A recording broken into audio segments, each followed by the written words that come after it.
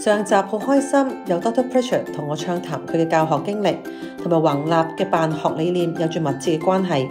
今集我哋會深入探討書院類嘅書院，了解學生點樣喺完善嘅環境同埋配套之下，實踐跨學科嘅學習，當中更加能夠喺大學級設備水平嘅實驗室進行科研，率先為中學生裝備好研習嘅思維，認清對學科嘅興趣。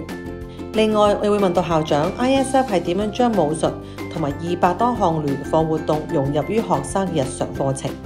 我亦都會問問學校嘅收生標準，究竟點樣嘅家庭價值觀先至同學校嘅理念相符？學生同埋家長需要有啲咩嘅特質呢？不如聽聽校長點講啦。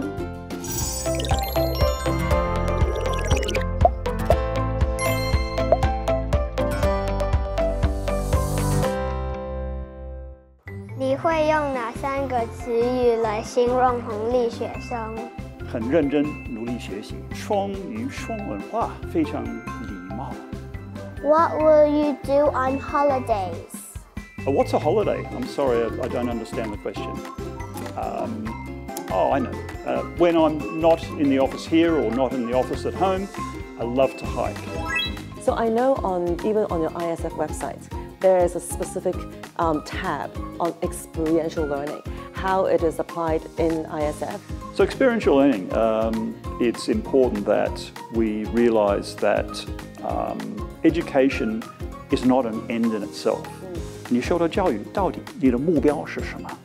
其实加入社会之后，你离开学校，你毕业，你要做什么？ What all of my employers have asked me to do after I left school was solve a problem. So what do I need for that? 我要首先要研究那个问题，来源是什么？它方方面面我要了解，它的条件，还有我需要什么资源，需要什么知识，然后我分析那个问题之后，好，我可能也要尝试这个方法、那个方法。我觉得教育最简单的一个原则是什么？先做人，后做事。We're teaching them how to behave.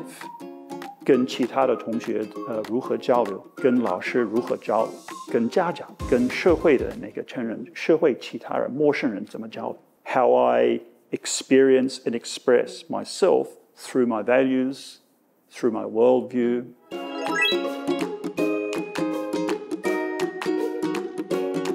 So can you share with us a little bit more about your 书院 program? 其实书院原来的那个概念是有点像一个教育的实验室。We felt that these were things that we could make part of, complementary to and supportive of mainstream curriculum. But we found we had students who were very bright, who wanted to explore the world beyond the curriculum, where we taught students how to observe. And trying to strike that balance where students could think and learn. And then we started to connect that to things like scientific research, research into the humanities. So we have a molecular biology lab. And the molecular biology lab is fully equipped university level laboratory. And students can elect to join the program and conduct research on their own, usually on their own bacteria. And then if they find something interesting, they publish. And so this is all helping them to understand the world's a big place and the curriculum in school is limited in time. So is this all provided under the school curriculum schedule, or do they sign up extra? Some things, we started out with those things being done separately, and increasingly we have integrated them into the mainstream curriculum.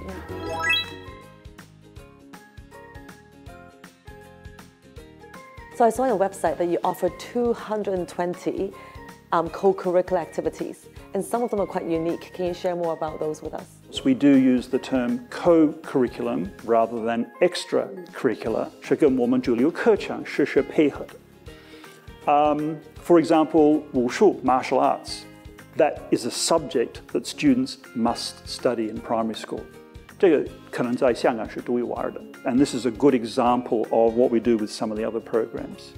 The students learn certain wushu routines And whilst they're doing those routines, they recite poetry or classics. So when they do the action in the wushu routine, their brain is saying, here is the line from the poem that I need to recite. And the kids have so much fun doing it.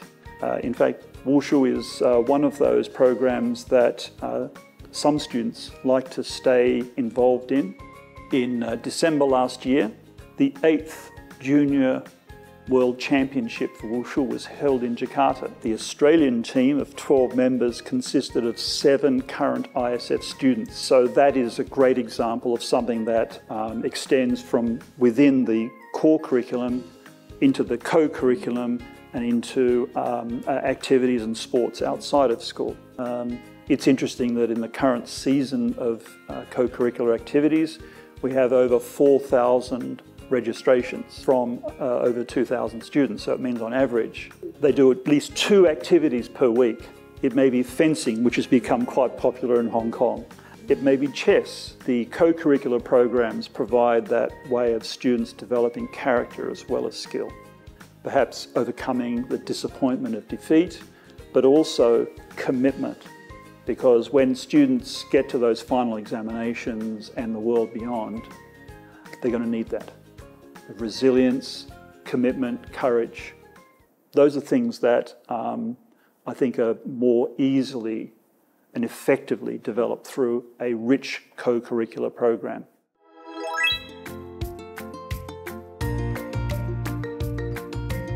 How do you select students?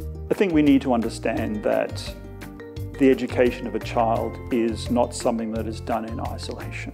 We have to have a curriculum, we have to have a teacher, we have to have a school, we have to have values, we have mission statements, but without a really, really important element, that will fail. Parents, the first teacher. Second teacher, here. Third teacher, the environment. Fourth teacher, their experience. All of those have to come together. We need full engagement, belief, commitment from mum, from dad. They need to believe in what we're doing. You know, sometimes we'll have parents who will say, oh, bilingualism, 他们听到双语，我觉得我的小孩子应该适合这样。But when you get to that point of saying, okay, we're now going to do maths in Chinese, science in Chinese, we're teaching them how to read Shakespeare. We're teaching them how to read 唐诗. We're teaching them how to explore the mysteries of science in both English and Chinese. We're looking for parents who want that, who are committed to that. And if we can arrive at that commitment to each other, then I think we've got a basis to cooperate. There is no school that's perfect. There's no child that's perfect. Getting that match, that fit, your child, your family, your values, your worldview, is that a fit for ISF? 所以我们的使命就是让我们的学生能够做他应该做的事。Thank you so much for all the inspiring insights and sharing. Just want to say a huge thank you for sparing your time for addressing our interview. Thank you. 我今日嚟到 ISF 真係大開眼界。一間由雙院外籍校長領導嘅香港私立學校，可以將中華文化徹底咁樣灌輸喺校園課程裏邊，相信係香港真係唯一一間。我見到學校裏邊嘅學生雙語能力都非常之高，我好感興趣嘅係學校多元化嘅體驗式學習，可以訓練學生培養佢哋觀察、探究、反思嘅能力。呢啲軟技能係未來人才非常重要嘅素質。校長亦都重點提出，除咗老師、課程、校園環境之外，家長係小朋友學習路上面最重要嘅角色。呢一點我亦都係非常之認同嘅。